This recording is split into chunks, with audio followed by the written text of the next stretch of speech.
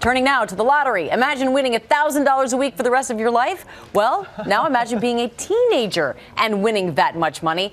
It just happened to this 18-year-old in Canada. She bought a lottery scratch ticket on her 18th birthday. That is the first day she was legally allowed to buy one. She says she wants to use the money for college and for some travel. 1,000 Canadian dollars is about $770 US a week. Not too bad at the age of 18.